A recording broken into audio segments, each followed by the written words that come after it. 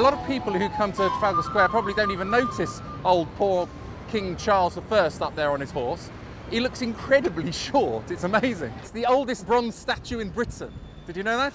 After the Revolution, Oliver Cromwell, the guy who had King Charles' head chopped off, he ordered for all the statues of King Charles to be taken down and melted down. So this particular one was taken down from Covent Garden where it originally was, and it was given to a man by the name of John Rivett, some typical Cockney. What he actually did is he hid it in his garden. He pretended he'd been melting it down and made a fortune selling funny little trinkets to tourists and stuff like that, saying, "Oh, this is made from the melted down statue of King Charles I." And he sold them to everybody.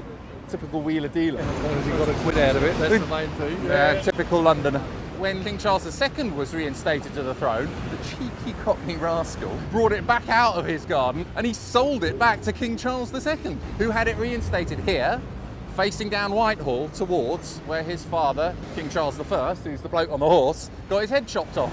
I believe King Charles was actually a bit of a shorty, which is why they had to put him onto that horse so they could tamper with all the dimensions. It still looks a little bit out of proportion if you ask me, but maybe he just looked like that, who knows.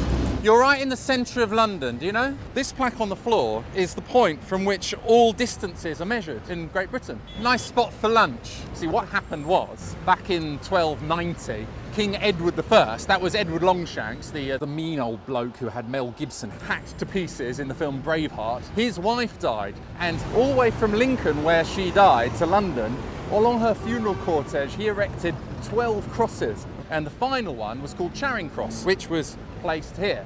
But it's now been moved to Charing Cross Station, which is over there. Yes. Well, there you go. Fascinating, eh? Learn something new every day.